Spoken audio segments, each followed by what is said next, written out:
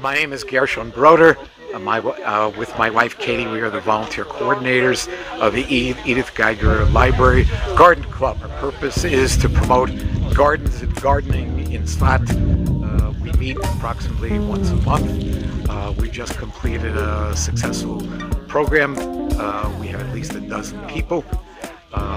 We talked about many things. We traded plants and cuttings and seeds. We talked about various projects that we have done and would like to do, and we encourage everybody in the greater Svat area to come and join us.